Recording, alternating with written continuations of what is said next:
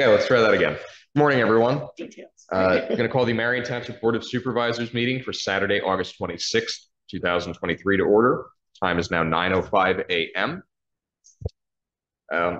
As always, the meetings are being recorded for audio and video. We ask that everyone, myself included, silence your cell phones so that we don't disrupt the flow of the meeting. And for anybody interested, there are masks and hand sanitizer in the front of the room. We are going to do the Pledge of Allegiance, so I'd ask that everybody please rise. Pledge of allegiance to the flag of the United States of America, and to the republic for which it stands, one nation, under God, indivisible, with liberty and justice for all. Okay, this time I'll open the floor to public comments. Seeing none, we'll move into the main items for discussion. The first item is the Act 537, and we actually have Kim DeRosa from Hydroterra with us this morning. Thanks for coming out, Kim. We actually received the revised schedule from Hydroterra for the milestones. It looked good to me. I know you guys kind of looked at it and gave it your seal of approval too. We will need to make a motion to approve this and send that off to the PADEP. We would also need to authorize Hydroterra to prepare a special study for the low-pressure sewer design. And as a side note, the intermunicipal agreement is currently under review by the Wilmsdorf Sewer Authority. So, Kim, if you want to say anything before we go into motioning about turning over the milestones and authorizing you guys to start doing the special study. Okay, perfect. So I'll make a motion to authorize and approve the submission of the new milestone compliance schedule to PADEP. Second. Roll call, Peter. Aye. Irene. Aye. Jim. Aye. Okay. Next motion is to authorize Hydroterra to prepare a special study for the low pressure sewer design. Second. Roll call, Peter. Aye. Irene. Aye. Jim. Aye. Okay. Dovetailing onto that point, the next thing is the revised on-lot sewage disposal system ordinance. Ordinance was drafted, and we could theoretically act on that on Thursday night. The one thing that I noticed, because I read this initially while I was on a plane, and then I read it again, I don't see anything in there stipulating the requirement of them submitting the reports a certain way. There's this bits about registering with us, but I think we want to have something in the ordinance that requires them to submit the stuff through our preferred channel, because we don't want to have them mailing stuff into Sue. We want to have them doing the exact thing that we say, like whether it's like the web portal for Hydroterra or mailing it to an SEO or whatever. It has to be through our prescribed method. And I think the only way that that's going to be enforceable is if it's in the ordinance. Oh, I agree. We have to make sure that the language is broad enough so that if the methods of submission changes along with technology innovations. Well, yeah, we don't want to be so rigid and narrow to say like it must be through Hydroterra's platform. Yeah. Again, we'd have to check with Colin, but I would say that all inspection forms must be submitted in accordance with Marion Township's current guidelines for filing. Like something like that should cover us in the sense that if we change in the future, let's say Hydroterra says, you know, we're not doing it anymore, we're going to have Chuck Hess do it. Here it says within 5 calendar days of pumping, blah, blah, blah. Which section is that, Sue? So on that page 3, under section 3, the pumper holder shall complete and submit with the township in a manner prescribed by resolution a sworn pumper report subject to penalty, blah, blah, blah. Like, is that good enough or not? The resolution can be more specific. I think that technically we would have to have a resolution then to accompany this. Like it would have to be a separate document. Well, that's the next agenda item. Oh, okay.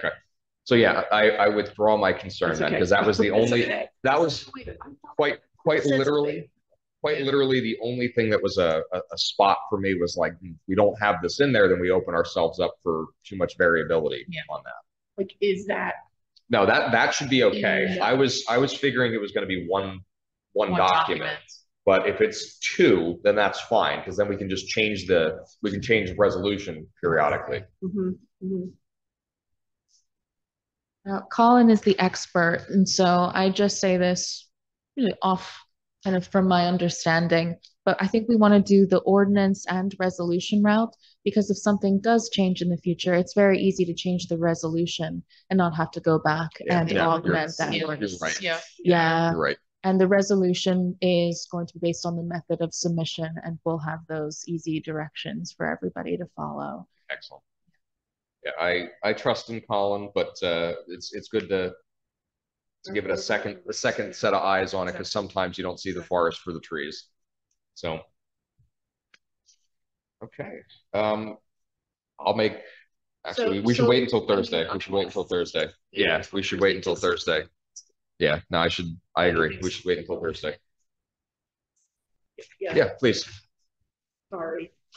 That's quite all right. It's good exercise getting up and down. With the ordinance and resolution, there's still a few things that I think we're looking over.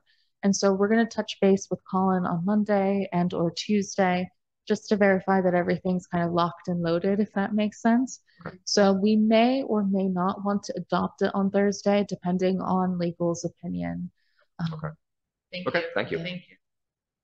Okay, so the next one is the resolution. We can't do that until the ordinance is adopted.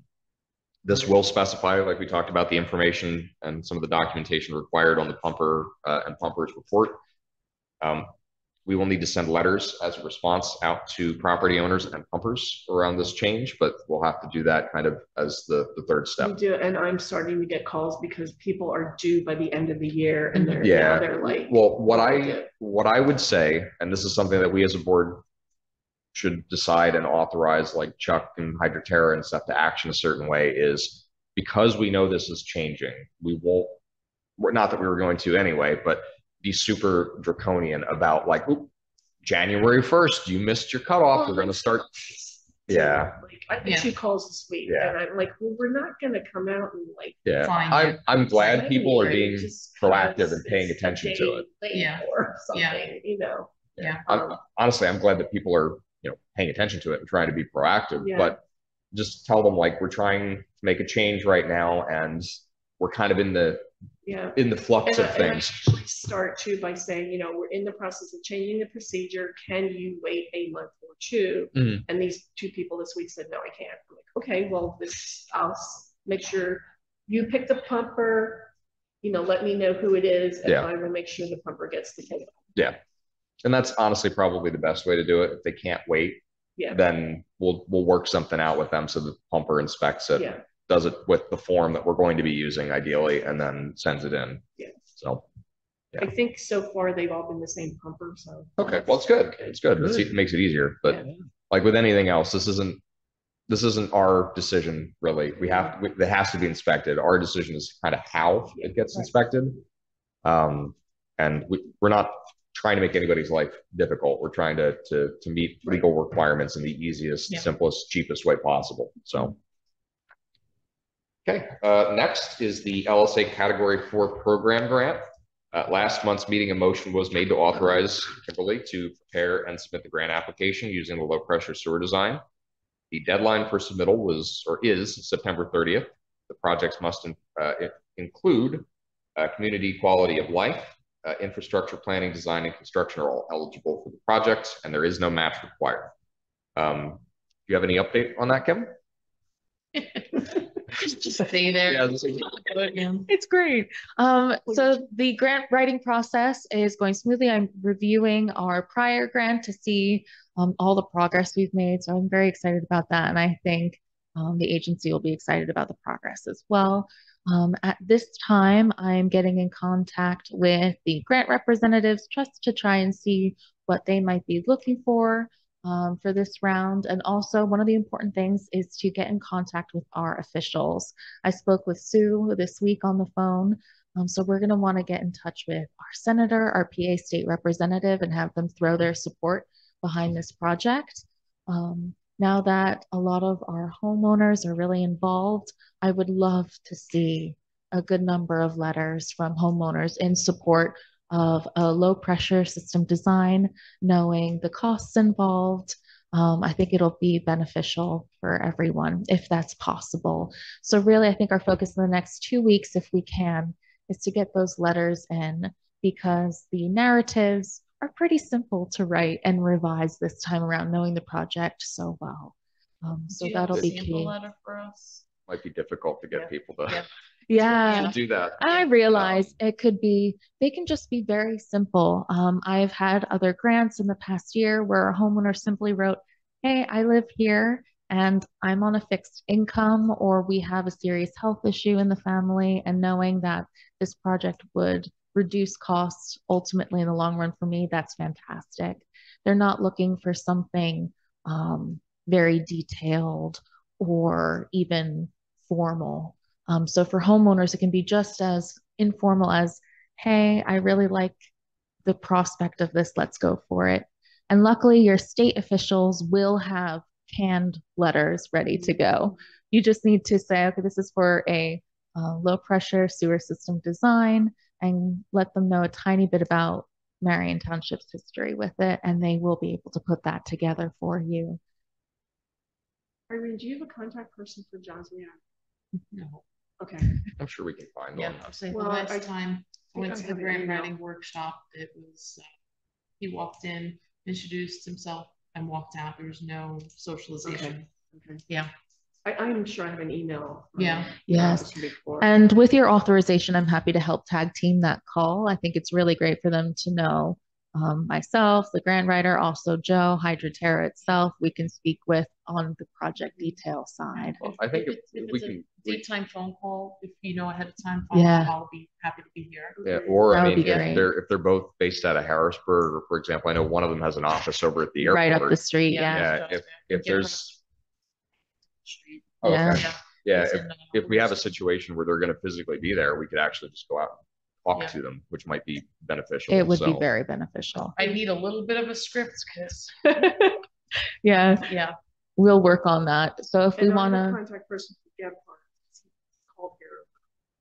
I can't remember his last name. Yeah. But I think that'll be a great way forward, because if we get them now, it's 2 birds with 1 stone. We have the statewide grant opening in just another month or so. Yeah. And so it'll be perfect timing, I think, to get everybody behind the township. Good. And so I would absolutely appreciate the tag team effort on that. I think everybody else on the board would too. Yeah. And the final thing I'll mention is I have a draft resolution that it's another resolution to pass. It's part of the grant application component. So I'm going to have that into Colin on Monday. And Kozlov Stout is just fantastic. I can't say enough about how helpful their coordination and work with us has been. But yeah, I'm going to have that to him so we can say, hopefully at that Thursday Board of Supervisors meeting, we officially resolved to apply in terms of the DCD Commonwealth Financing Authority components. And that should be, the final thing to pass for that before submitting it. Okay, excellent. And so before you sit down, the next one's also for you. It's the 2023 LSA statewide program grant. The due date on that one is November 30th. I'd imagine you're still actively working on that. Yes. Is there anything similar to the letters that you mentioned that we would need to get or provide for that? Yes, and I'm going to float this idea. We might want our letters of support. I'm not sure which is better. I'm going to talk with our representative for DCED/CFA. Is we might want to have the senators to spot us say, we support this project both for the Berks County Category 4 grant and for the statewide grant. That way we can kind of duplicate the letters, if that makes sense, because it is the same project. We're going after the design, permitting, and engineering kind of costs involved with that. So that would be really great. Thank you. Yeah. Thank you very much. Okay. I think the only other thing that I wanted to tag on to the whole suite of sewer related things is, now that we kind of know pretty resolutely that we're going to go low pressure, we should look at scheduling a town hall, renting out like a church somewhere nearby. Or Yeah, do we? School. I think that West would probably. I skimmed through the agenda and I didn't see it. I think, yeah, we can put it back on. It's okay, but I mean, I want to make sure that we keep that there because I think it is going to be important. A lot of people are going to be riled up about this, but we have to try to explain very acutely what's going on and try and dispel some of the misconceptions that are out there about like, oh, just pull the plan back. Doesn't really work that way. So we need to figure something out in terms of venue. I think you're right. The school is probably the best way to do that. We got a really good response from the school. Yeah. And the old social hall, there are no tables or chairs, so we would have to rent. Yeah. No, it would be better just to do it at like the elementary school up the road. I didn't get a response from Christ Church. Reed's Church said they weren't prepared yet to have people coming in. He said contact me in the future, so maybe he's prepared now. I don't know. I mean, the school, from what they said, was it's going to have everything we need. And they were very receptive to the idea. So, and I think Woolsworth Elementary was a little cheaper than place. Okay. And there's bathroom facilities. I was going to say that, You know. So let's put our heads together on that between now and I don't think we'll have an answer for Thursday night, but let's maybe try for something like maybe November time. Okay. Yeah. And I can call and get tentative dates. Yeah. Because we're going to want to obviously put together a pretty ironclad like presentation about things. We're going to want to have Chuck there and Colin there and Hydra Terra there so that we can go through and people are obviously, again, just to reiterate it, people are going to be spicy. But I'm wondering if there's any digital stuff that we could have so that there's the visual. But, most assuredly. But I mean, one of the other things we could get graphics around the cost of like we unfortunately on-lot systems are at the school. I can figure that out. We need to know that the equipment is there. Do that. Yeah. I'm pretty sure they have stuff there. And if not, like I said, we can figure it out. We have those projectors that if we dim the lights in the room, we can, even if we have to rent a backdrop or a screen or something like that, we can have that. We can navigate that. But I'd imagine that they have something in there because they use that gym as their auditorium too. So, we want to make sure that our narrative is very clean, very crisp, very precise. And obviously people are going to be hostile to it. They're not going to be receptive to the idea. So we kind of have to win hearts and minds on that of, we don't like it either, but here's the unfortunate fact of reality. Here's what we have to do to navigate it. Here's what we're doing to try to make sure that it's not going to be cost prohibitive. And like I said, at the end of the day, if it is a situation where we can't get enough grants, I personally am not going to sign off on it. That'll be, we have to, at that point, I hate to say this, but start talking about the litigation route. But we still have to do it. We're under the requirements of state law to do this. So,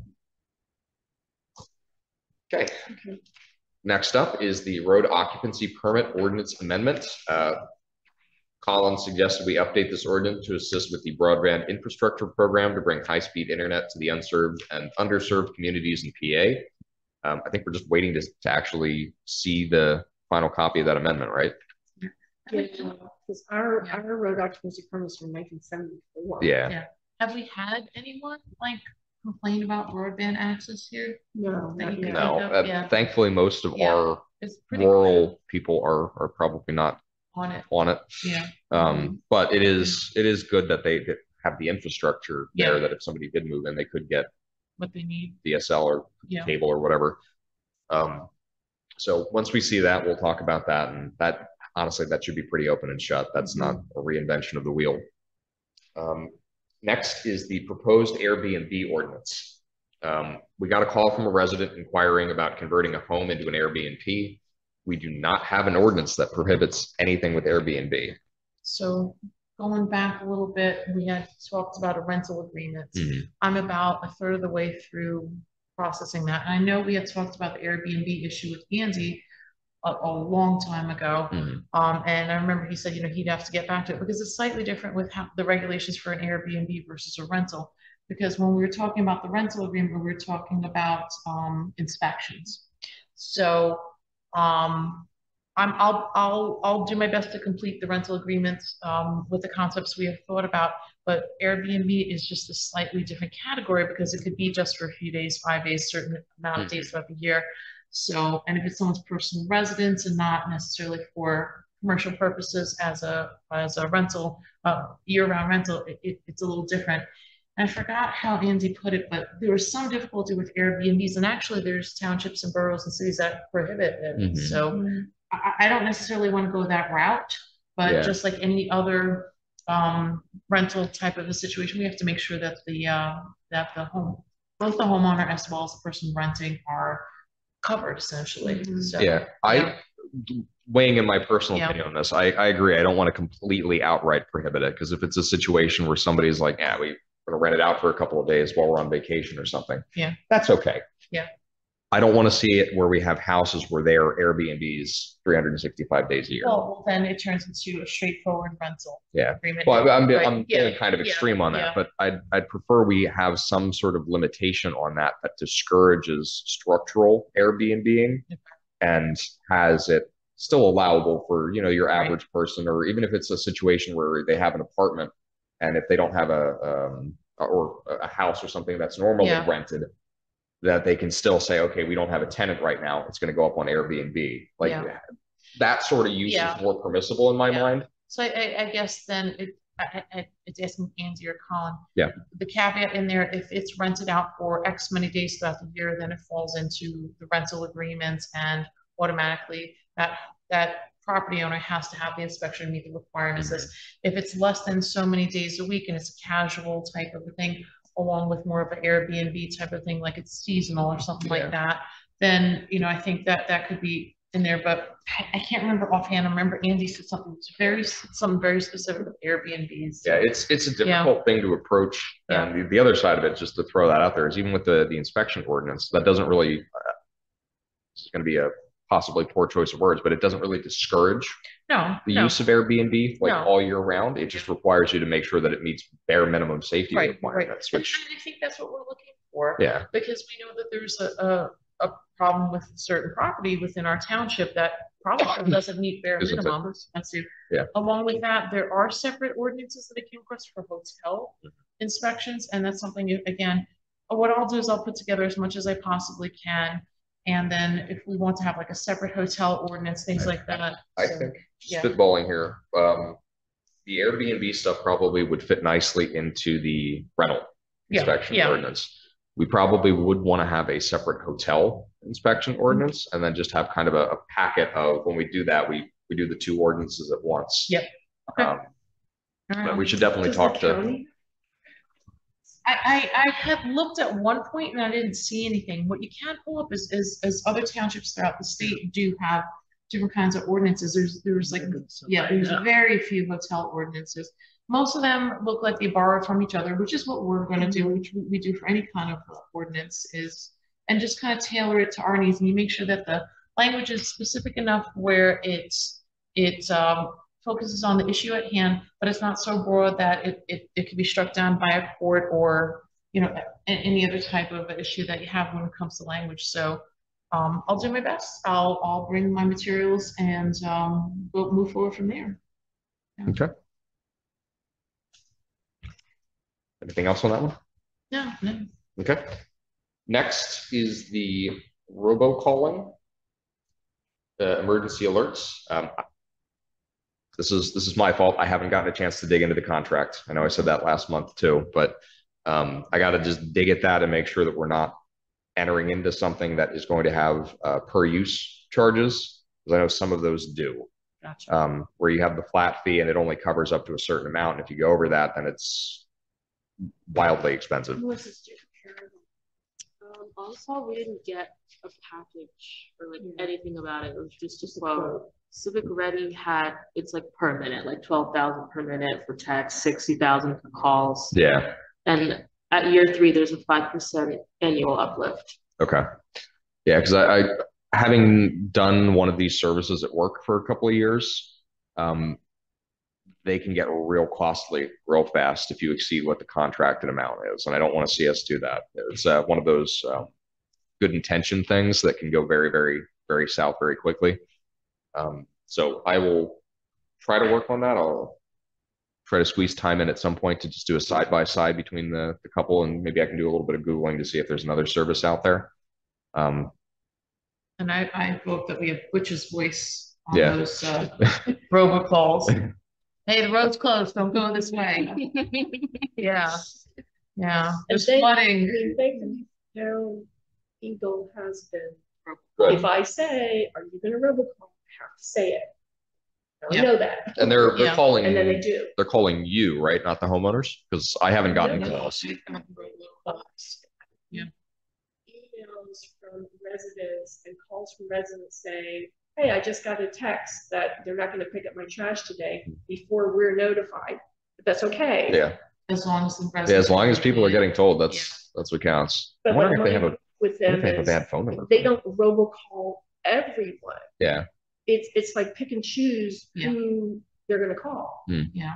Because sometimes we get a message on our answer machine and sometimes we don't. Yeah. Like, well, obviously they Yeah. have our number because they're calling us at some point. Yeah. But yeah. I mean, But it's I have to say, "You are going to robocall, correct?" And then it's like, yeah. And then Yeah. it does. If I don't ask, then I don't. It's not perfect, but it's a step in the right direction. It's better. Yeah. It's better. And I've gotten gripes about, not to go into the Eagle thing again, but I've gotten gripes this week again about why are they picking up on Wednesday and not Tuesday? And my response usually is, at least they're picking up your trash. Like, Yeah. you know, we're having issues. Yeah. If it's a day late, it's a day late. At least it's being picked up. It's being picked up. So it's, again, not ideal, but it's at least done. So Yeah. Sorry, not you.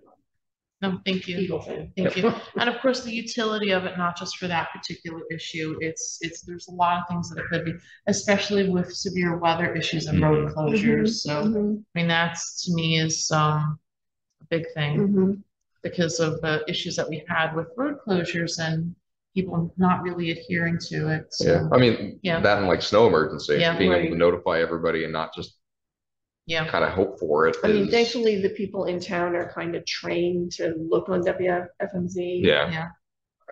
But still, it's 69 News. Yeah, it's good to cover a couple of different avenues on that. Exactly. Okay. Next up on the agenda is the additional enforcement action against property owner of 1117 William Penn Boulevard. A motion is needed to ratify the zoning and code enforcement officials' issuance of zoning and IPMC notice of violation to the owner and occupant of the property. Motion is also needed to authorize the solicitor to institute an injunction against the owner and any occupant of the property if one or both of the notice of violations are not appealed.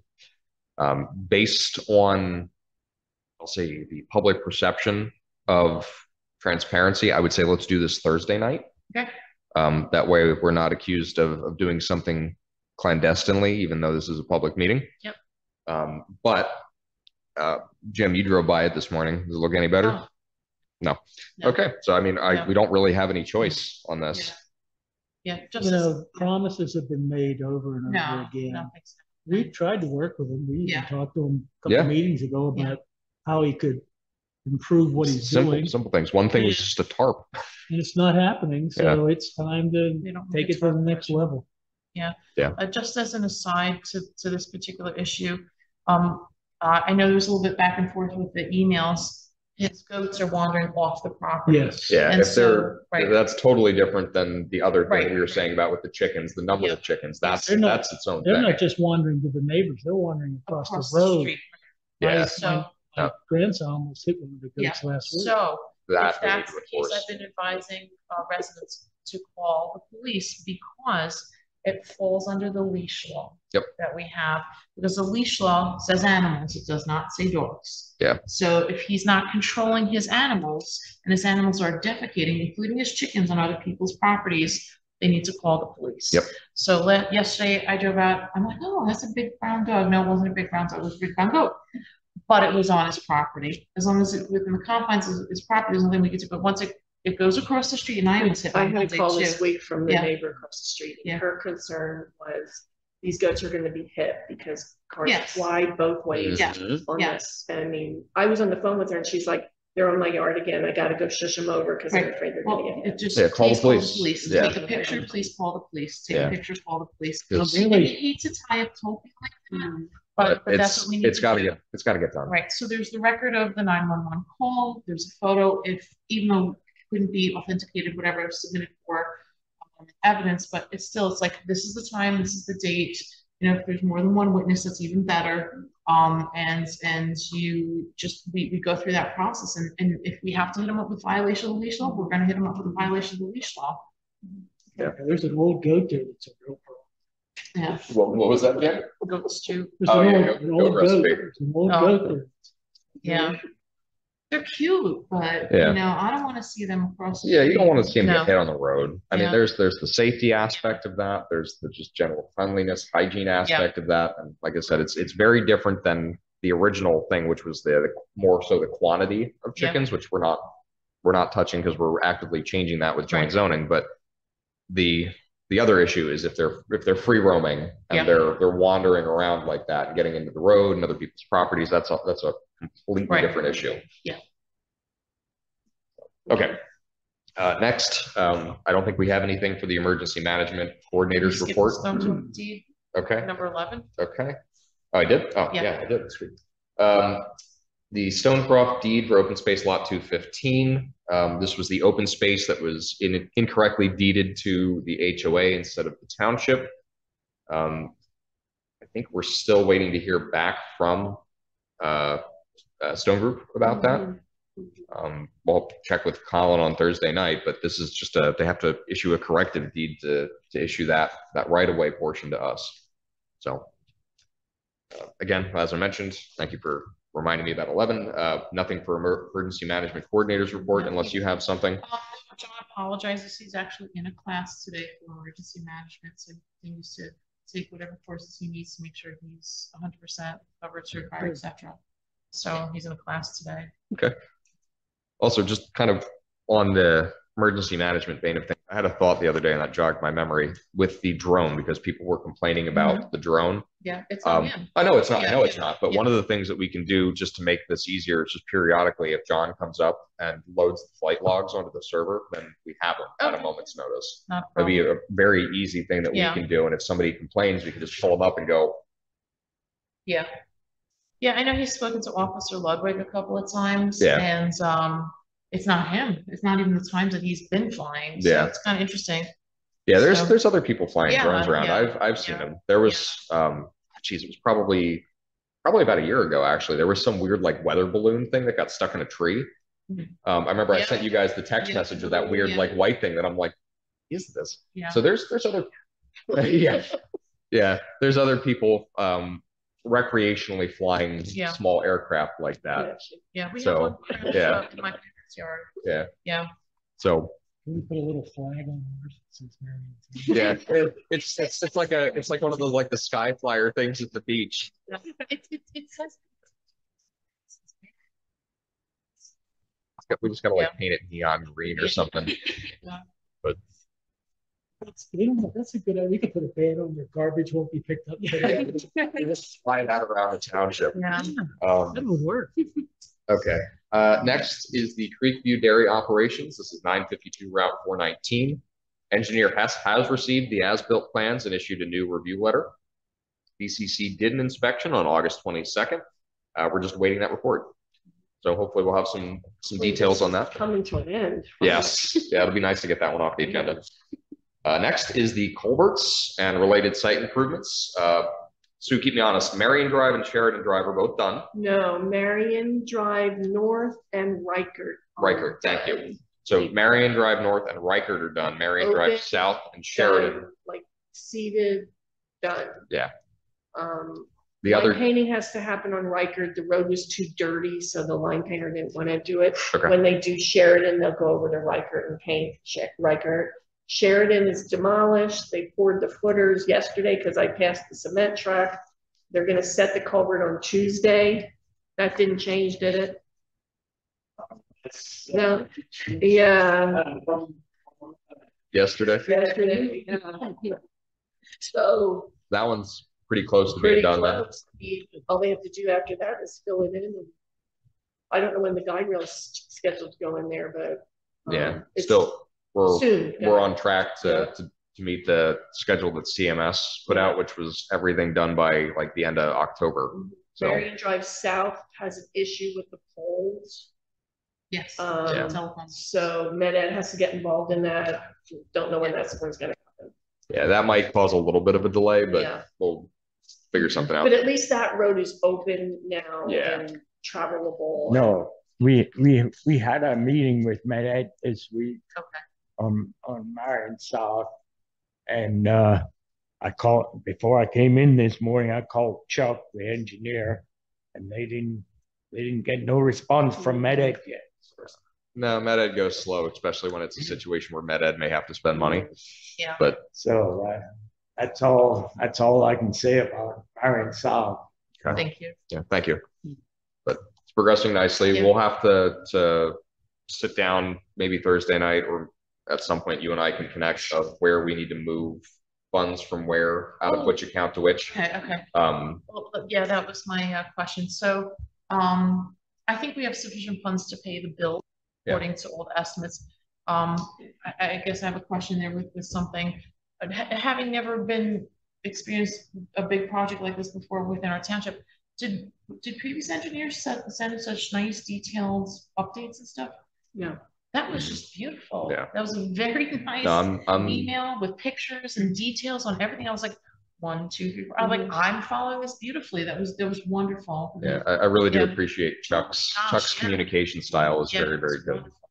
So yeah, I mean, if anything, we may have to move a little sum of money from savings into checking account, but right now we're fine. Yeah. We're fine. I just paid a Monarch bill. I need you to sign the checks. Okay. So things just trickle in. So I guess I guess we need to make motions to do that, don't we? Yeah, to move money. Funds. Yeah. Should put it on Thursday? Yes, please. Yes. Yes, please. But yeah, we're okay for right now. As far as funding there for our routine bills, because we have money coming in, money going out. So for right now, we're okay. Yeah. So when we first started talking about this, even with the price increase, I had looked at that and made sure that we had the right amount of money in the right places. We obviously don't want to spend more money than we have. No. We're not anywhere near having that concern. We just may have to shift some of the money that we had put in, like the savings of the money market a while ago, since it's higher interest bearing, back over to the checking for the purposes of just and having it there. technically, the ARPA funds are in the savings account, and so they've been designated as Culvert, and so I'm not looking forward to doing that report with you. No, that'll be easy. We spend it all at once. It's one. Yeah, but the whatever it is on that.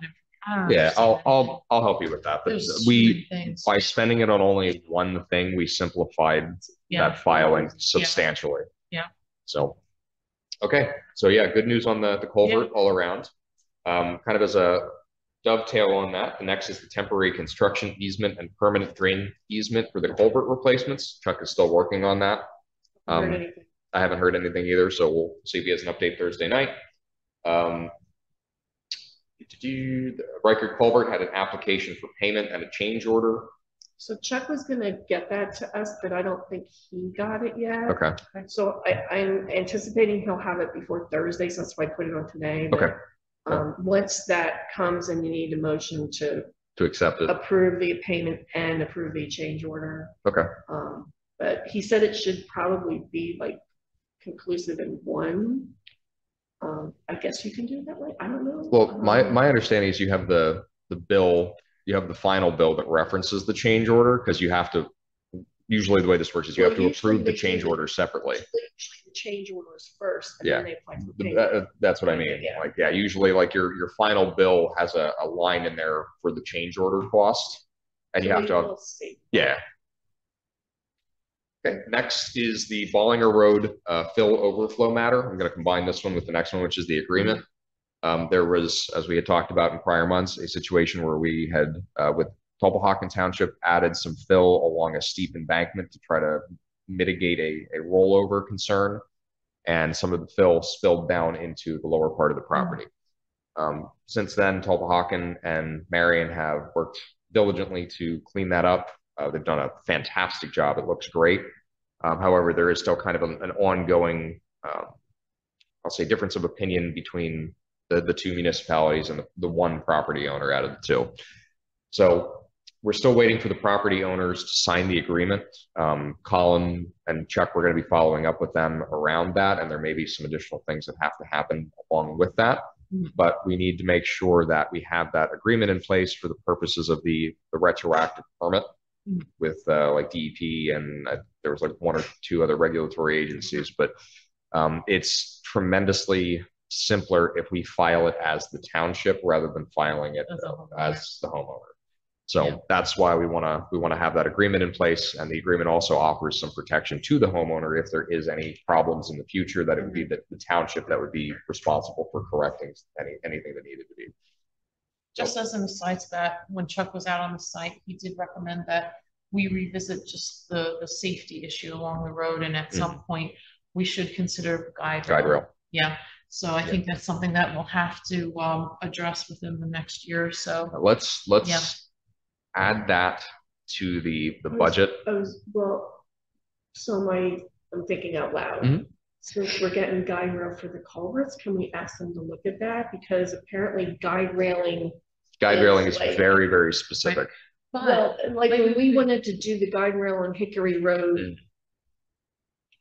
before with that grant project, like it was such a short span that nobody wanted to touch it. Yeah, so that's actually not a bad idea. But do we have money to do it? We could use liquid fuels. Could we do liquid fuels? Yes, we have to get pre-fuel from Charlie, but that is liquid fuels eligible. So we could talk to them and see if they'd be willing to do that section and the section over on Hickory all at once, because it's two smaller bits that might make it worthwhile for them to do.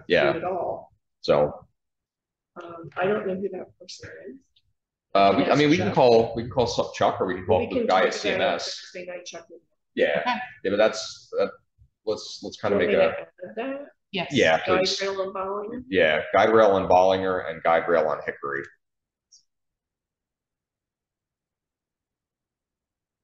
Okay. Hickory? There was supposed to be, but it got omitted because we couldn't. The cemetery. Where that ditch is pretty deep. We couldn't get a firm to do it. Like nobody wanted to touch it because it's such a small section. No, but you're right, bro. So our solution was we put the little markers up, like as a caution, there's a ditch here, but ideally it really should have a guardrail. No, just saying, Butch. Okay, next thing is the stormwater pipe along Marion Drive. Chuck is contacting property owners and the PennDOT rep, Charlie, to determine eligibility for liquid fuels and to get the necessary easements and agreements in place for that. That is a substantially smaller project than the culverts. I believe that came in at around like 20-something thousand. So that'll be I'll say a good simple one that we can get done, and again, use liquid fuels for. Next is line painting. This would be for zones 5 and 6, which encompasses 7 miles total that need to be repainted. We did receive a quote from Burke's Traffic and Line Painting for a sum of $18,724.98. I've not gotten any calls back from anybody else. We need to have 2 other quotes in order for that to be up to par for what is required. I'll try making some calls again this week. If anybody, Sue, Alyssa, Jim, Irene, if you can make some calls too, and see if there's other places that are willing to give us a quote for the same thing. I mean, we can call A1, even though we're not. No, for this. But just to get a quote, We can call them for a quote, even though we're not using them through the Berks County Cooperative Purchasing thing. My fear. That's another quote. My fear, though, is that they'd come in lower, and then we'd be kind of obligated. Obligated so you're not bidding it out, so you're not required to use the lowest. There's 5 and 6. There's zones 5 and 6. 5 and 6. Let me see if I have the map on this computer. Here, I have a map right here. Do you have it on there? No, my computer's misbehaving. So it would be at the western end. I don't know if you can see. Oh, I think I just need somebody to point a finger. Maybe I didn't. Yeah, that's okay. So 5 and 6 are like over here. Gotcha. Okay. Yeah, my only concern is the crosswalks here. Well, we can add that in too. It's so not identifiable as a crosswalk. Me coming up on traffic, and like as I drove through other towns, I'm like, yeah, they just have the two line strips, but having those horizontal lines on them makes it that much more identifiable. We just get or rent a line striper and just go out and do that. That's we're talking very little amount of paint. And we still need signage in either direction saying crosswalk ahead, slow down. Okay. Because again, you come up and there's the bollards in the street, and I like them. I'm happy they're there, but there's nothing to tell you in your head. We all live here. We know what's in the streets and what's on the roads. People come through town. It's have another sign, crosswalk ahead, slow down. So I'm a big fan of signage. So Sue, can you add to Thursday night's agenda signage for crosswalk ahead and maybe like children at play? Because we can put that at the intersection of Water Street because of the park. Yeah. So what's with the line painting thing? Where can you rent this thing? I mean, I think you can just get one of those at like Eagle Rental. Really? Yeah. I mean, you can just, if we wanted to, you could buy one at like Lowe's. It's like probably Fisher. Yeah, as I say, there's that's and what paint do you use? You get the high wear, like fluorescent white, whatever it is. Like you can buy that off the shelf. Yeah. Can we hire street artists to paint something funky?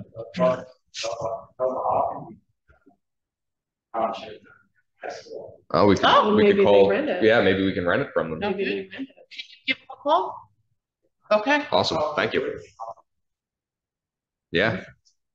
So we could rent it from them, get out there and get it done. And just get it done. Yeah. I mean, that's in the grand scheme of things, that's super easy. And it's also something that doesn't need any sort of like motion I mean, we probably should motion it, but it doesn't need an ordinance, but we're not placing signage. We're just marking in accordance with PennDOT standards. It's just a different version of the crosswalk. Yeah. So.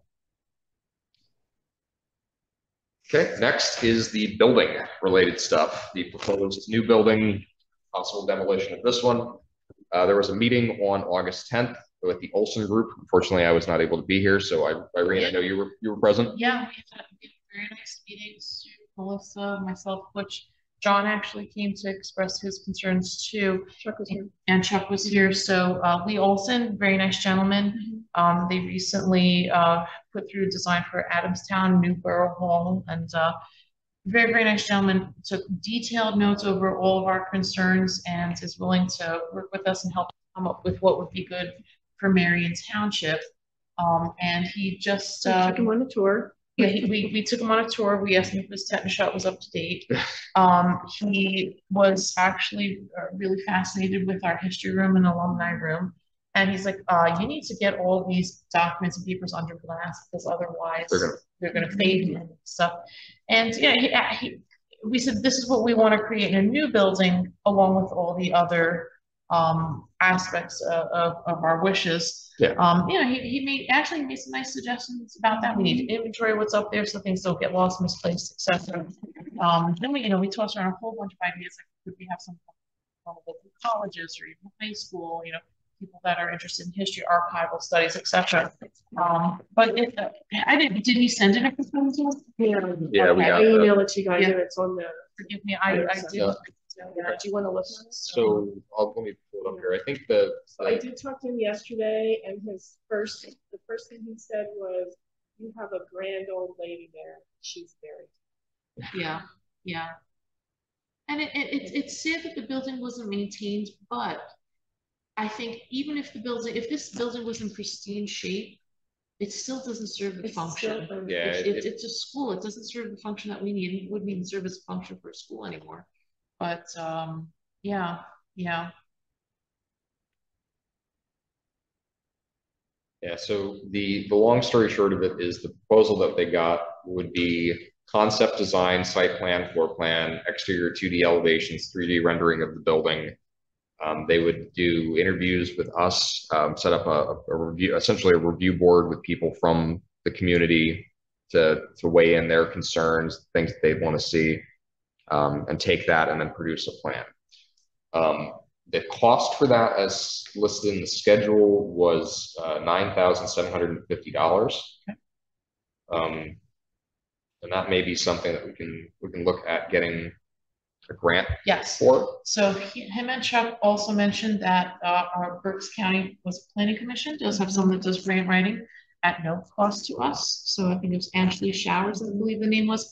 And from the grant program that I attended, DCED, so DC, too many letters here. DCED does also have planning grants. So that would be something else where you're eligible. So I would assume that the county would say, okay, yes, we're familiar with DCED grants, and that would be the opportunity to apply for those. Yeah. So I think this is the necessary next step. Yep.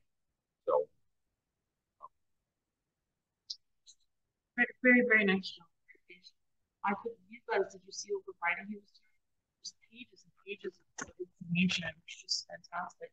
And I think we threw at him some different concepts that he may not have designed for before, you know. So again, I'm assuming everyone's paying attention to the news and the weather issues. And we talked about evacuation center, we talked about heating and cooling center. You know, John had his concerns as a emergency operations center. He's like, what's that? You know, and just going on and on and on. He was going to reach out, you know, John, you know, familiar with those concepts. There was a lot of back and forth. Very, yeah. It was very nice. Yeah. Again, we can motion on it now, or we can motion on it Thursday, but I think it's kind of we can do it Thursday. Okay. Yeah. I think it is the logical next step, though. Like I said before, we have to do something, and this is something that we have it in the budget. We can put it in the building maintenance, and then we can try and get a grant to backfill the money later. I mean, my concern is that wall. If that wall goes, we can't be in the building. They're going to say, no, we will not insure you. You need to get out. So, Melissa, can I ask you, sometime this week, are you able to go down to the county, find out who that contact person is and what the next step is that we have to take to work with them? Because now we have a proposal, so we have something, and see what more information we need to start working on, possible grants. You talk to me, and I'll, you know, head that. So I think we have emails. Oh, yeah, do we? Oh, that's even more. Because she sends other planning stuff. Yeah. Okay. Yeah. So that's wonderful. So I hate to say, sometimes I feel like we're an island. Counties like this non-existent thing, and so I feel so much like we're on our own. We've always been like out in left field and nobody knows about us. Yeah. But yeah, so you know, let's start tapping into the big mama resource if we can, and go from there. Do you know any grants that are available for buildings? I think this. Yeah. Yeah. Yeah. But they're always, as far as they're updated. Yeah. No, there's no history, right? Doesn't have any of those qualifications. Yeah. Yeah. Yeah. And because we had talked to him about it serving as an evacuation center, an emergency operations center, all that stuff, it's like he lit up. He's like, okay. And because John's been talking to people in the adjacent county, we would have to serve that immediate area too, which is good. It may enable us to get even more grants and more funding. We even threw in the concept of, do we want to be an EV charging station here? There's grants out there. Yeah, there's grants out there. You know, we talked about solar power, we talked about backup generators, we have to be very, very forward thinking in a building design.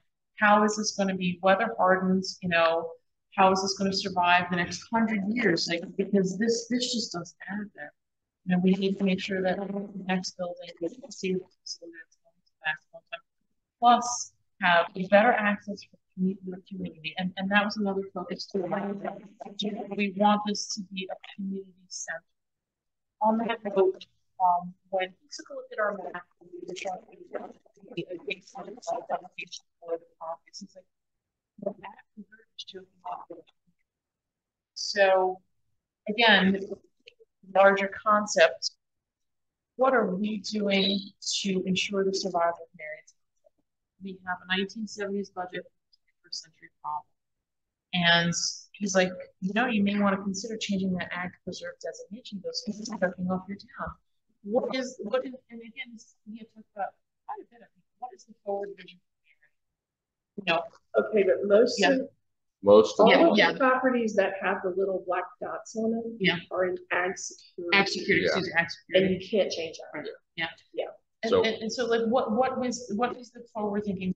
What is like, how do you want to not necessarily grow incrementally in population, but what's the designation of Marion Township? What makes someone want to come and live here? We have high school taxes. We have low property taxes.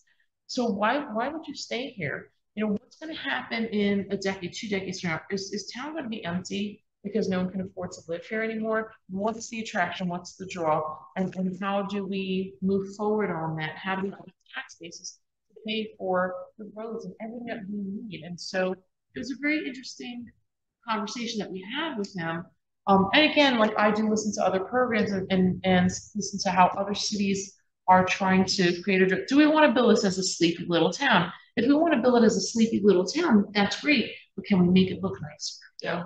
And so that's part of the problem with Marion Township. We have no money to do anything, and we have big problems. Yeah, that's a whole discussion into itself, but I'd like to see us preserve as much of the agricultural as physically possible.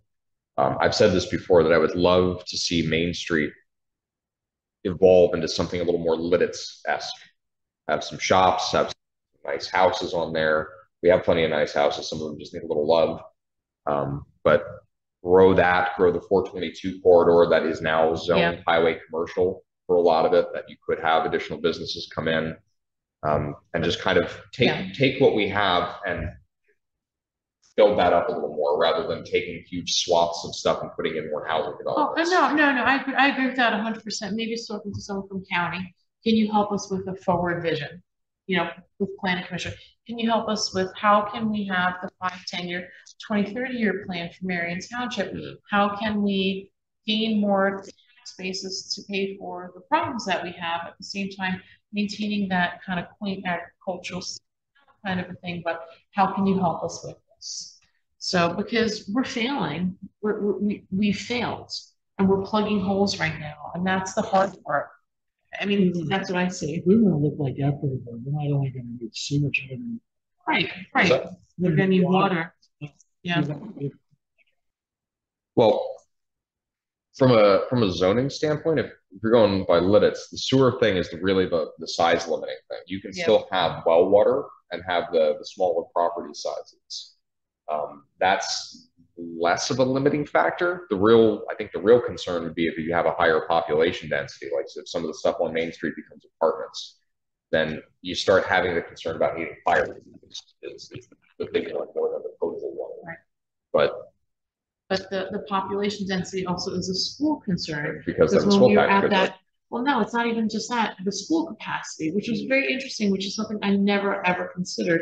So it again is being this larger global concept over how do we have growth within Marion Township to support the needs of the residents, but without destroying the integrity of what we currently have.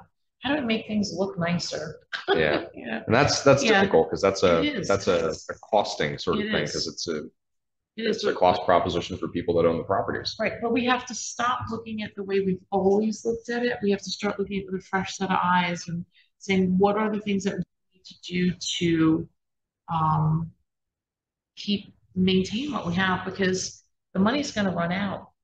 I mean, that's the bottom line. The money will run out. We're going to eat through our general funds up until the next tax year. The taxes come in, and liquid fuels is nothing.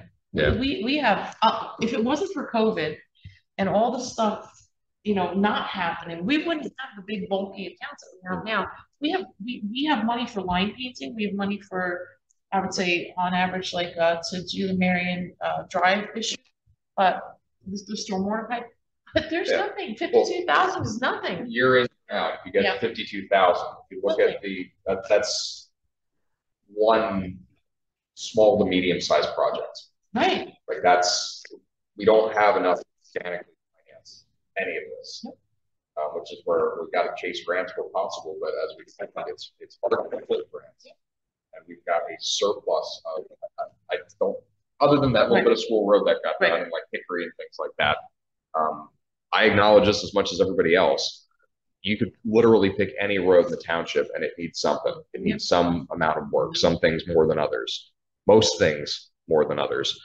But it's a challenge everybody faces. And unfortunately, some of it's going to be grin and bear it. We're only able to do so much at one time. And then the other side of it is we have to prioritize and pick the things that are the highest need. Case in point, it's the reason we did the culverts. We had things that were actually genuinely failing. They were to the point where it was not safe for cars to go across them. And that's why we start cataloging all the culverts and designate times over. Okay, this is the next set of culverts. This is the next one. This is the next one. And this is an easier said than done thing. But in a perfect world, if we had more of a cash flow, this would be the kind of thing that we know the useful life of a culvert's 30 years. Cost of replacement, 30 years projected is going to be X number of dollars. We break that into 30s, and then we start swirling that money away. But we honestly, we don't have the money to squirrel away. Like you can think that all you want, but it's just not there. No, it's not. It's not. And again, like that's to me is part of the problem. What can we do to attract businesses along 422? What can we do to get businesses to come in and help us out? Yeah. I mean, it would be great if we had some things that were higher draws. Going back to the going back to the Airbnb thing that we had said, like if people wanted to do an Airbnb, there's really like what's in the area that you would come and see with an Airbnb? Nothing. You stay here and you drive somewhere else, whether it's Lancaster or Lebanon or like unless you're planning on going and seeing like Twilight Creamery or something like that, which may be one stop. There's nothing that keeps tourist money in the community. Could we have nice sidewalks and nice walking paths in this community? Yeah. Could we do that? Could we do lower budget things? If this building, and this is something that he said, you start with the building. If this building in the park were really nice, and now we're going to and that's something that Lee said, if you make this nice, maybe that'll encourage people in the town to spruce their Right. Speaking of that, this was something that I was going to bring up in comments, but it's a good time to insert this. Jim, you had said about the ball field fence, right? I had a thought the other day. What if we approach other businesses like Dutch Way, True Value, Boyers, whatever, to sponsor it? Whoever sponsors it the most gets essentially naming rights, that we could put up a big sign that it's like the Dutch Valley Food softball. And we could have them put signage up on the fence. So it's like an actual like major league sort of look to things. And we'd get the fence. We'd have hopefully some upkeep on the field as a result. And we could, like you said, if you build it, they will come. We did ask Lee to include the playground, park, whatever you want to call it, whatever you want to name it, in the concept plan. Just maybe he has ideas on how to rearrange that. Because we have a very nice thing over there. It needs, again, it needs a little bit of love, but it's actually several people say to me, "Why don't you convert that tennis court into a pickleball court?" I had somebody from Stonecroft say, "You know what? I know of 5 people who would be out there playing pickleball today." It's a good point. What would we need to do that? I don't even know the first thing about pickleball. There are a lot of grants for what you're suggesting, but we would need to match the funds. If we could get someone like Dutch Valley to make a local match fund for us, we could get the other half of the money. If I can ask a favor of you, find some of the grants that we would be eligible for and give me some of the specifics. I will call. I might need to get the contact information from the guy at Dutch Way. Dutch Valley. I'm sorry, not Dutch, but Dutch Way. Call Dutch Way too. But either way, call them because they're very motivated in the community. We did that tax thing for them recently. That it might be the perfect opportunity as a partnership to say, hey, we're looking at doing this. We would really, really love if you kind of went with us on this. And like I said, we'll get a big sign that's like the Dutch Valley Foods baseball diamond, Marion Township, like that. And it's advertising. It's community reinvestment, which I'm sure CRA stuff is part of their portfolio that they have to do annually. So to me, it seems like it's a win-win across the board. And if we can get other people to get in on that, and then we could, even go one step further, that we say, hey, we're looking to do the fence, but anything else that we can do, even if it's like fresh coat of paint on the things or additional bleachers or, solar lights or, if they want to get involved in this, I'm all for them saying like, hey, yeah, we're gonna do the thing with the fence, but we're also gonna donate some lights, or we're gonna do this or that or the other thing. Lone Star Fiber does a banner program, and every month there's a new sponsor, $250. Mm-hmm. Yeah. Butch had something. Yeah, Butch. I think you ought to make the ball field like Wummelsdorf has it down there, Turkey Hill there. Yeah. Just you wouldn't have as much work if you just have the baselines for your Dymatech. Mm-hmm. That would be baselines. Like the person that mows the playground here can mow the rest.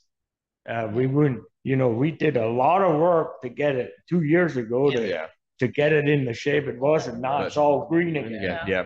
So I think you're right. I like the idea of that we have the baselines and the pitcher mound, which cut down on the amount of the honestly kind of expensive dirt that we have to get for that. It would be a lot easier to maintain. So like the person that mows the playground can mow the outer field, the inner field, whatever. Then and you'd have nice grass. Yeah, and then the other side of that is we could actually just for the riding mower, we could make a small drag. We wouldn't have to use the big tractor or anything like that. Exactly. The riding mower. Yeah. And then I say again, going back to the Olson, you said, can you please help us with the park? We need more ADA access. Draft us a new concept to make sure that we have proper drainage, all the things that are little concerns to maintenance that we have right now. Did we share the plan that McCarthy Engineering gave the MTCA? Because if we didn't, had something that he gave to them. Yeah, I think we talked about it briefly. Yeah. I think I got it.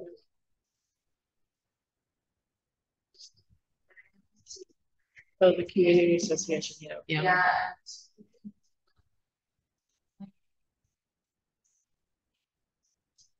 Yeah.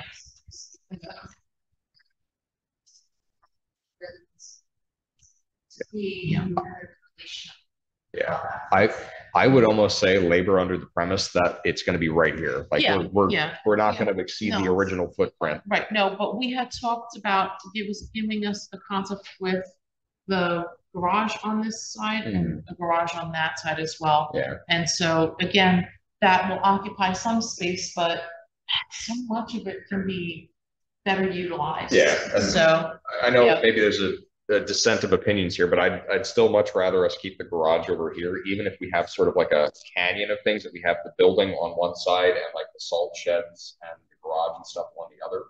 I'd much rather keep this over here and keep the park for that area over there purely for recreational purposes. Yeah. I mean, he's giving us ideas. Yeah. Did you discuss anything about possibly want the signs? They're not going to sell it. Or they don't want to sell. They don't sell it. Well, so I mean, there's literally. there's other ways for us. I'm go that route. Yeah, we have it would be better if we had that. Don't get me wrong, but we have enough here that we can work with it. And then if at some point in the future we have the opportunity to buy it, if they put it up on the market, then we just jump on it. I don't get the warm and fuzzies about leveraging eminent domain unless we have to. Area here. Well, yeah, we can. Mr. Olson felt it was possible. He did think it was possible. And like I said, it's even if we just had a long thinner building rather than something that's more square or more rectangular, we have enough space that goes back that direction that you could have like the salt sheds and the garages in like an L shape on the rear part of the property. There's ways to fit the pieces into the puzzle. Yeah. It would be a lot easier with more space, but it's still totally doable as is. But on the garage, he needs at least 3 double bays, not 4 double bays. Yep. And that's a problem. And you want to have access, you want to be able to come around, not just exit this way. Yeah. So, yeah. No, ideally. Yeah. We still need to look like, and we all have homework to do before we get to, if you hire him, to get together with him next time. Yeah. He gave us homework. Yeah. And still keep an eye out. If a property comes up that has about 10 acres and it's a feasible thing, I'd still consider it. But at the same time, if this is such a sore spot, it would need to be sold or demolished. Yeah, So, I mean, realistically, we would have to look at selling or demolishing anyway, because we don't want to have the two buildings. No. Otherwise, we're paying to keep this building even after we move, and we don't want that. That's the exact opposite of what we're trying to do.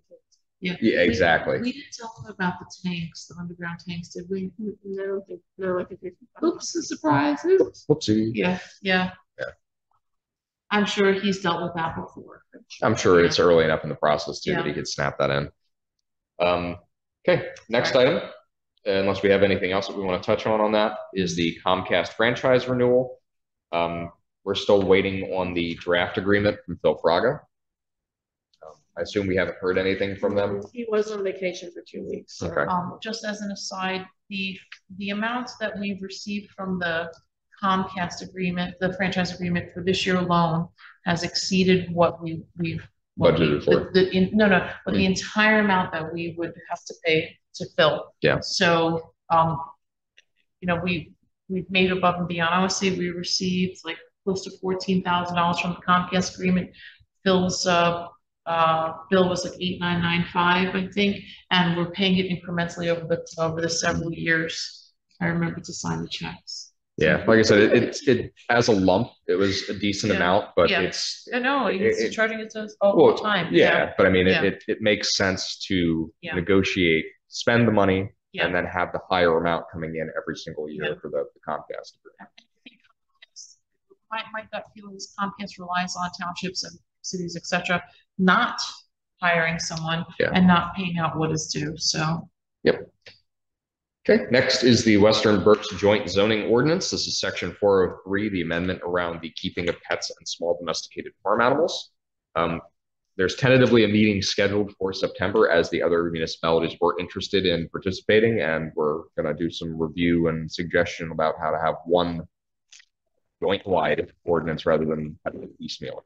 So we'll wait to hear about the date for September, and then Jim and I will be there to review and discuss with the group. Next is the PSATS Unemployment Compensation Group Trusts. This is the 2023 ballot for the election of trustees. There are only 2 candidates. We have to pick 2. It's Jack Hines and Marvin. I'll make a motion to submit a ballot of the trustees for PSATS Unemployment Compensation. Okay.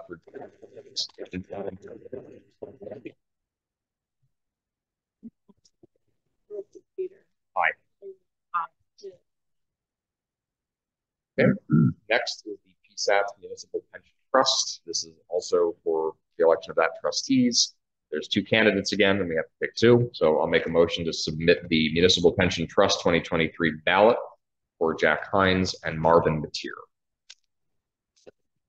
Second. Roll call: Peter. Aye. Irene. Aye. Joe. Next is the PSATS Health Insurance Cooperative Trust. The ballot, and there are only 2 candidates, so I'll make a motion to submit the PSATS Health Insurance Cooperative Trust ballot with Jack Hines and Marvin Mateer. Roll call: Peter. Aye. Irene. Aye. Next is the Berks County Public Works Association Annual Trade Show. This is being held on October 5th at the Oldie Fairgrounds from 8 a.m. to 2 p.m. Michael Black from Recon Construction Services will be giving a presentation on recycling roads, which may be interesting, which I would, if you have availability, I would recommend you at least go to that. There's going to be equipment rodeos and some other activities. Registration is required before September 25th. I'll make a motion to allow any supervisor, office staff, or road crew to attend if interested. Second. Give it to Jim. Jim, second. Roll call: Peter. Aye. Irene. Aye. Jim. Aye. Which just let me know if you're in Downey when you go. And ask Lean if he wants to do the rodeo thing. Okay, because I need to know. And I need to know what size t-shirts you want. Everybody gets a t-shirt. Everybody gets a t-shirt. Yep. Next is the Berks County Association of Township Officials Convention. This is October 19th from 5 p.m. to 9:30 p.m. at the Old Lake Fair Center. Reservations must be made by October 1st. There is no charge. So this is for township supervisors, elected auditors, tax collector, and office. Okay. To no charge. Sorry for this one. I'll make a motion to authorize any elected officials, office staff, and what was the other one? Tax collector. Thank you. To attend if interested. Second. Roll call. Aye. Irene. Aye. Jim. Aye. Harold, are you going to this? All right, I'll put you down. Okay. Final thing on the agenda is the proposed budget for 2024. So much like we did last year, I'd like you guys to give it some thought on things that you not only would want to see, so we can see if we can fit it into the budget, but things that you know we will need. That way, when I go to crunch the numbers, I can make sure that we have categorically the right amount of stuff in each place. Go into this knowing that we're all going to want and need to do roads. We may not have the money, but the goal here would be based on projections for any of the incomes that we have with real estate tax and liquid fuels and everything else to try to put the right amounts in the right categories. So I have a concern about this. I called one of our auditors in a different situation, and she was kind enough to give me some pointers on things. We need to review the auditor's comments on our budget as well. Okay. And need to focus on that. Like give that some developments. Okay. I need you as a rubber ducky, but also as like someone to help me go back to review some of the remarks that were made for the last audit. Okay. Because some of the scenarios bothered me as far as a lot of it has to do with how we're placing things in categories, but we keep on making the same mistakes year after year after year. And what's nice is we have a very thorough bunch of auditors who are concerned about our budget and how we're designating our funds and how those are used. Some of it is just clerical on my part, but I want to make sure we are up to snuff with everything so that we're not doing we have to absolutely. Yeah, if there's something specific that they call out, let's make sure that if we can address it. There may be certain things that structurally we can't. It may be a best practice, but it may be something that isn't a hard set requirement. But absolutely, when we go to formulate the budget this year, let's sit down and make sure that we're not repeating any previous missteps. Yes, and we seem to be, because it's like almost the same comments year after year. On you just mentioned roads.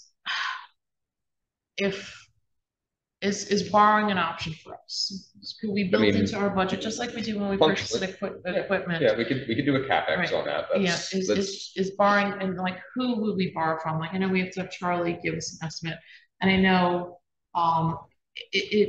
we have to have PennDOT give us the go ahead with the road project. That's if we're using liquid fuel. If we're using liquid fuels. So knowing that we receive X amount of dollars every year, could we budget that for this is payments on loan, essentially? Yeah. Could we do that? We can. Right. The concern, as always, is well. I mean, let's say we're taking the loan.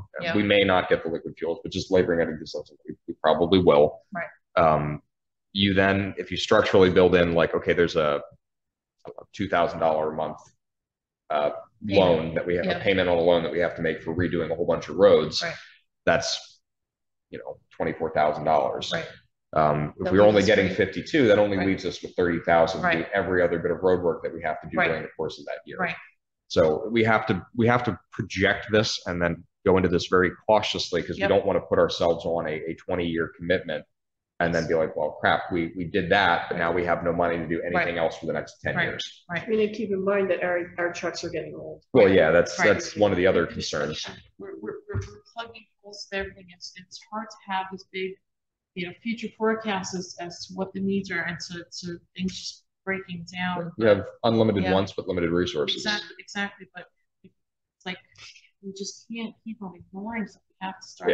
Addressing we have to be as proactive as we can, but we have to be grounded in reality. And that comes down to there's going to be a small degree of grin and bear it on certain things. And then there's going to be things that we try to chase grants for.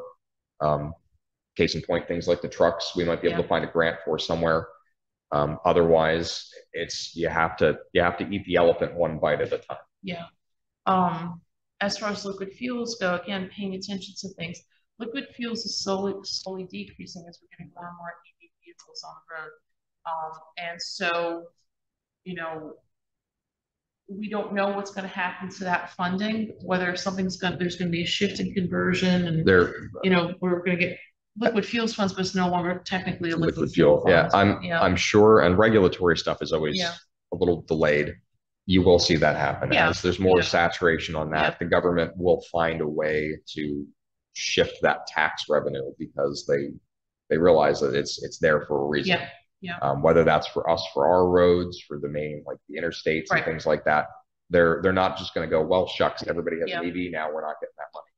So there's so many grants for federal, so many stuff. Because periodically I start cruising and there's like nothing for townships this small. It's so frustrating. It's so frustrating. We just have to put a super highway through. We do. Yeah.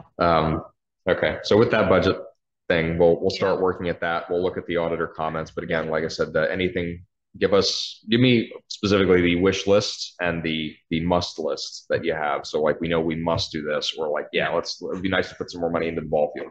Like, let's get everything on the table, and like we've done the past couple of years, see where everything fits, see how many things we can get to fit, and then see if there's things that we can move around to make more stuff fit. I'll be happy to burn some hours on figuring that out, but we need to come armed for discussion so I know what I'm doing. We need you to do your computer work. Yeah, absolutely. That's the last item on the agenda. We don't have anything else with that. We'll move into comments. I've said my piece on any of my comments through the sections of the meeting, so I don't have anything. Irene, do you? No, we got PennDOT to clean the S Bridge, so that was nice. Excellent. Yeah, that was really nice. Thank you, Melissa, for those phone calls. I tried like 6 times. Not through to anyone. I know. Like they called me back right away. I was like, when are they? When are they delivering the boom mower? Did you say on the boom mower? Oh, nice.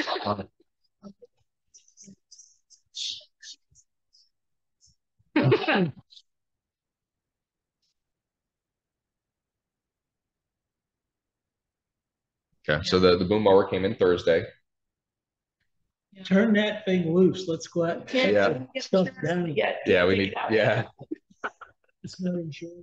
Not yet. Hurry up. We need to cut some things down. She didn't get back to me. Yeah.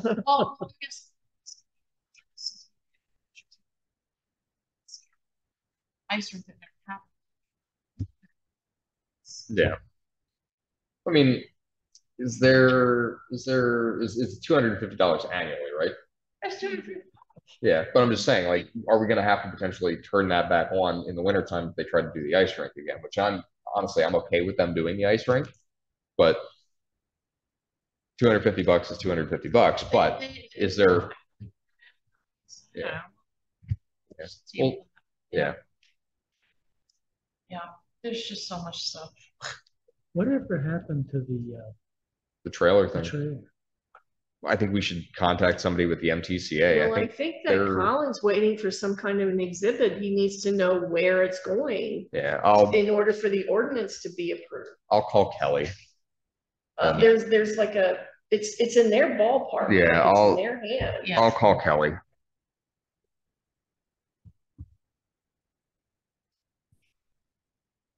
Okay.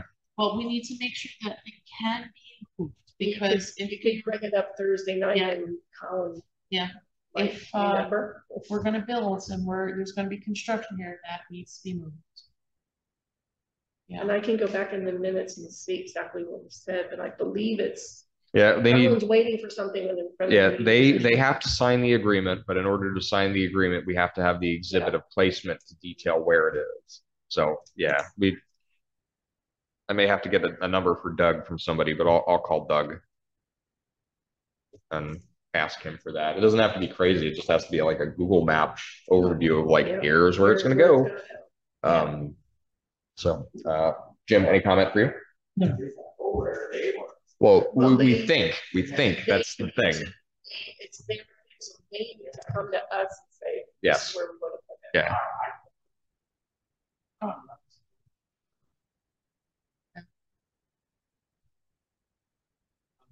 Yeah. Yeah. It is township property, so there's, yeah. Yeah.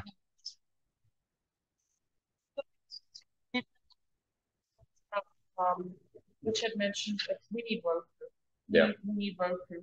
Are we okay with doing an add-on Indeed with it? I can put that on Yeah. the agenda. Yeah, put it on the agenda. I have no problem with that. We had a newspaper ad that we ran not too long ago. We can probably repurpose a lot of that. Yeah.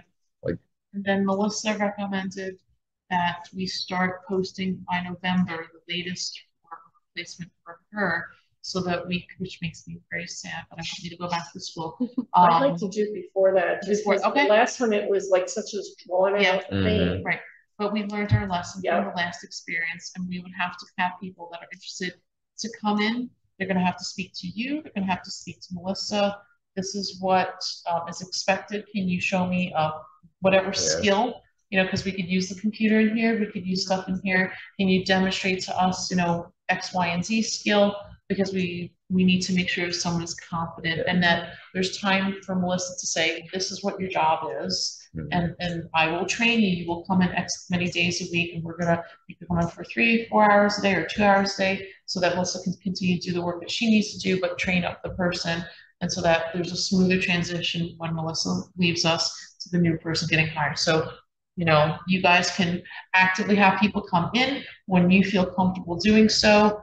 And then once you've said, okay, these 3 candidates or this 1 candidate, or these 5 candidates seem to be appealing to us, then we can interview them and then go forward and do a proper hire. Yep. And interview them, not in a meeting. Yeah. Yeah. Yeah. One of the things that I think I mentioned before would be good is just play one of the meetings and have them take minutes for a section of it. Yeah. And see what their minutes look like. Yeah. Yeah. Voices are good. Yeah. Yeah. Yeah. Just whatever skill set that you feel is necessary for this person to have to demonstrate, so that we know that they're competent and can do the job that we need them to do. And it also, you know, Pleasant seems eager to want to hang around. So I'd hate to have someone that just shows up and says, oh no, I'm only going to be here for 3 or 4 months. So many interviews where I just want a job. And they're like, no, I need you to have some faith in being at this job. I think they see government and they think it's big bucks and it's not benefits and whatever. Yeah. And it's not. Yeah. We have to make sure they're not scared by the building too. Yeah, that too. Yeah. What requirements do you want on for the road crew? Do You want CDL license? Well, I would say CDL preferred but not required. Must be available. 18 plus has to be able to, you know, lift up to 50 pounds periodically. Experience with trucks and snow plows and things like that. Chainsaws, yeah. Is preferred. Maybe put something. I was going to say it's part-time. No benefits out there. Yeah. Well, I mean, part-time is kind of benefits, sort of implicit in that, but yeah, basically we want to just capture the fact that it's part-time, sort of as needed, and it's going to entail a lot of it is going to be snow plowing, road maintenance during the spring and summer. I'll try to get like a bullet list of things and I'll send it over, and then like you guys, if you have the same, send it over, and then we can kind of merge them all together and hopefully have something that we can get cohesively out there.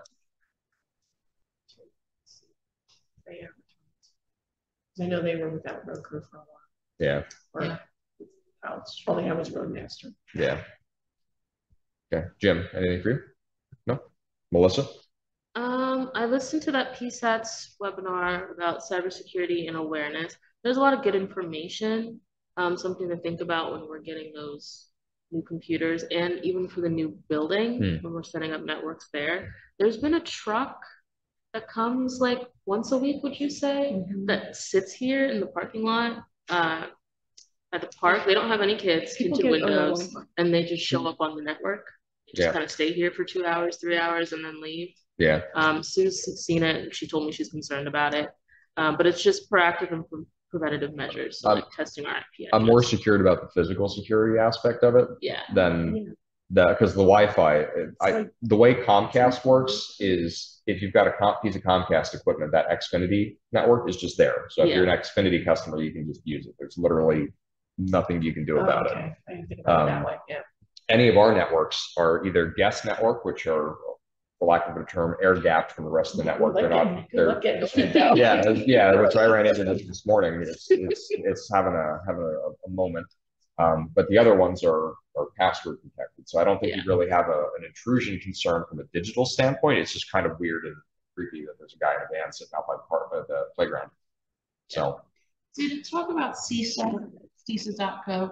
So CISA.gov, when I was going through the pages, does free government assessment. Is that something that we want to do? Once we have everything moved, yes, because I could sit down right now and I could rattle off about 14 different things that are not right. Yeah. But they're not in the terms of risk assessment, they're not critical. It's a lot of little stuff that just kind of balls up. It's not like we have completely unsecured networks and we have everything stored like locally now anymore. So I mean, it's a lot of little stuff. It's not anything that's going to burn the house down, but it's things. But if you were to have them do an assessment right now, it would be less than favorable. Where I told Sue this morning, I have quotes out. I called a couple of the places for the governmental licenses. I think what we're going to want to do is it's a G3, which is the one that's like $20-something a month that has the full office installed. Put that on Sue's computer, and then like your computer, Melissa's computer, the computer here would get what's called a G1, which is the kind of the intro one. You have access to Teams, and you can use the Office suite over the internet, like the web version of it. It's just not locally installed. It's not quite as nice, but it works fine. Difference is that one's $8 a month. So I'm waiting for the quote to come back. So that's something that we could actually like put on the credit card and have as a recurring thing. And build that into the budget. And build that into the budget. That's going to be part of the technology offering. The other thing is once we have the licensing in place, Sue, I'm going to be looking at moving our domain registration has to stay, but the hosting portion of the email over from Namecheap over to Microsoft, because that's actually included as part of that license. So we would be able to get rid of the email cost with Namecheap, and we'd be over with Microsoft. And there would be like an office at Marion TWP Berks. There'd be a treasurer at Marion TWP Berks. There'd be meetings at Marion TWP Berks. We'd have an email account essentially for each one of those things. Once the domain is shifted over, then I can work on setting up Azure and getting all the computers on the same functional domain. They'll be on the same network, so they'll be able to talk to each other here, but that will allow us to have some of the other stuff that I've talked about, of like the centralized account management, so that, Sue, your password is set to change every 45 days. Oh, good. No, I'm just I'm just making an example here. That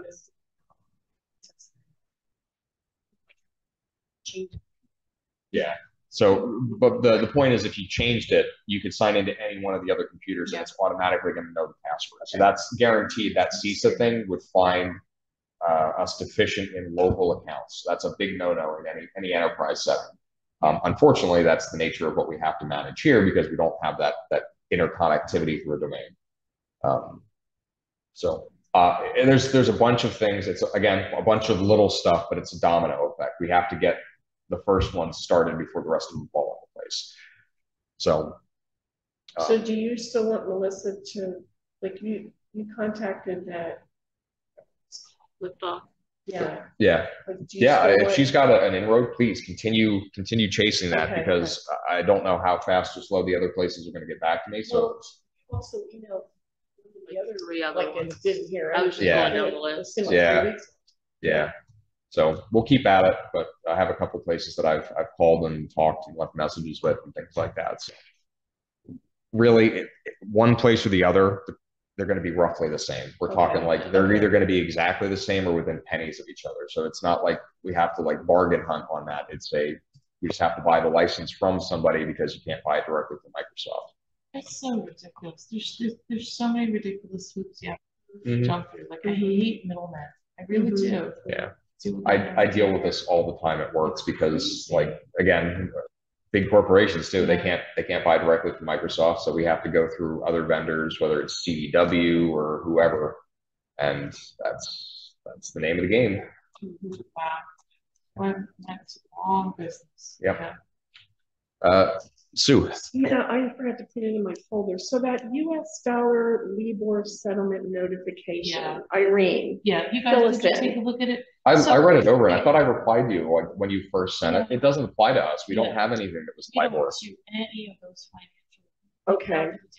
And even like I like that Colin, even let's say our credit card services was a participant with any of those kind of transactions, it doesn't affect us. Yeah. Well, I think that was the one, we got two recently. I think that was the one that was from 2007 to 2010, right? Yeah.